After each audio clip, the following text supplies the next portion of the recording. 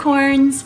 I wanted to hop on here and just really quick kind of give you a Thursday motivation. I would normally put what I'm about to say in my weekly training video update, but I try to keep those down to 15 minutes, and already I have filmed so much this week that I don't even know how I'm going to edit it down and make it all work because I still have my long run for the weekend. So I wanted to hop on and talk a little bit about trusting in your training plan and trusting in your own strength and giving yourself more credit than you maybe normally would. So this morning I had a 45-minute maintenance run on our weekly Goofy Race and a Half Challenge training. And I knew that I was going to head into Central Park. I wasn't going to do it in my neighborhood, which I normally do these kind of midweek runs in the neighborhood because they tend to only be a 4-mile run, so I can easily get that done in the 1-mile loop within my neighborhood, just kind of keep repeating and repeating and repeating. But I had a teammate from my running team, Team Shenanigans, who is not only one of the creators of the team and the podcast, but he also hosts the podcast as well. His name is Chris. And he was here on a business trip, but he was going to be running in Central Park because he's training for the Chicago Marathon, and he was going to get his long 18-mile run in today. So of course I knew I wasn't going to run 18 miles today, but I thought I could meet him maybe halfway through his run and then get my maintenance run in and have somebody to talk to. And again, I've never met him in real life, just, you know, talking back and forth on Instagram, or also just corresponding through our team Facebook page and emails when it comes to, you know, ordering our visors, things like that. And so I meet up with him. He's awesome. And I thought going into it, you know, I don't know if he's going to do interval runs, which I usually do, or not. And I thought, well, he might not be doing interval runs. So do the best, keep up with him as best you can, Laura. And if you have to pull back and start your intervals, by all means, definitely. So I start running, and I'm not using my interval counter this time. I'm just kind of going to keep pace with him, and he said he wanted to keep within like a 9:30 pace, which I was like, I kept thinking that whole 6-mile loop at a 9:30 pace, that was probably going to just make me go crazy. But I started to run, and I felt good, and I was able to hold a conversation easily, and I kept on going, and really had this one kind of walk break up the backside of Harlem Hill, which is our big hill in Central Park, and just finished that 6-mile loop, which is 2 miles longer than I had planned to run today. But I felt so strong, and it showed me that all of this training that I have done so far, these 9 weeks of training, have really created such an amazing base, which the Jeff Galloway program is great for that. Creating that base, creating that endurance on your legs as well as mileage on your legs, plus incorporating some of the strength training and cross training, which I'm getting better at doing, really kind of showed me that I have gotten stronger. And it's sometimes these days like today where you don't realize all of the work that you've already put in, and then it shows up in a moment like this.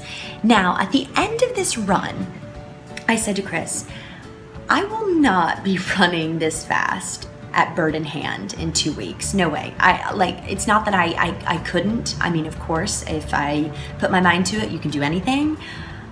I'm going to choose not to because, one, I'm using bird in hand as a training run for the Goofy training plan, and also because, you know what, I wanna take in everything and see everything.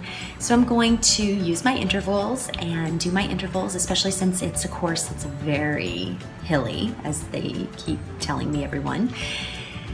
But today it solidified once again, and this happens every once in a while in your training program, in your training runs, that you are getting stronger and you are building up endurance, and to never underestimate what you are capable of doing.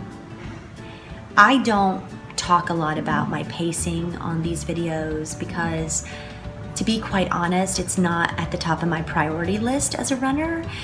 I really kind of evaluate my races and my runs with, am I having fun? Am I meeting new people?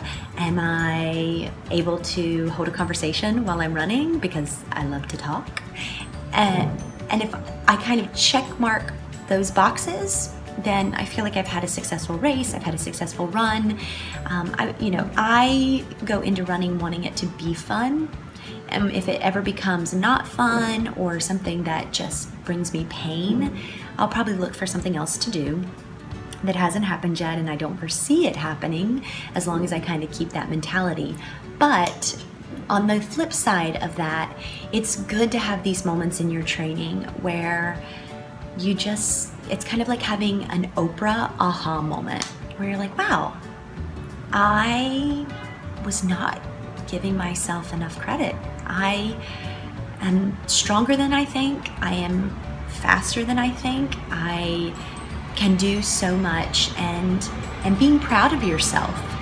And it's okay to be proud of yourself. This is why I actually love when people take selfies, because I think we live in a world today where, we are told, well, don't pat yourself on the back too much. And I think, well, if you did something that you're proud of yourself for, by all means, just take a moment, relish in that. Be proud of yourself. It's okay to be proud of yourself. And if you wake up in the morning and you put your makeup on and you put your outfit on or whatever, like you just get up and you feel good and you're like, you know what? I'm gonna take a selfie of myself because I feel good today. Then by all means, live in that feeling good moment. And especially in your runs, if you go out there and you feel strong and you feel good in that run, take a moment, breathe it in, pat yourself on the back, go buy yourself a Rice Krispie treat or a cupcake or whatever you want to buy yourself to reward yourself because you deserve it. You have worked hard for this.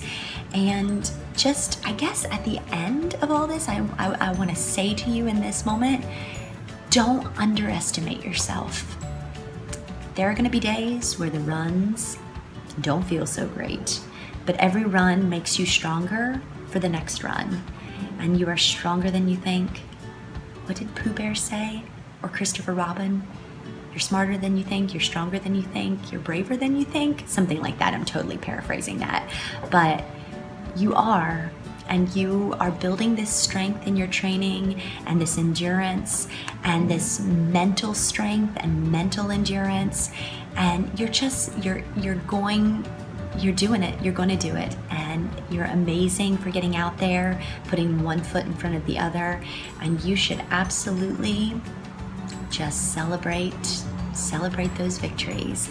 So I want to give you that permission this week to go out there, take a run selfie if you're feeling it, but take a moment and wherever you are in this running journey, just breathe it in, pat yourself on the back, because you're doing an amazing job.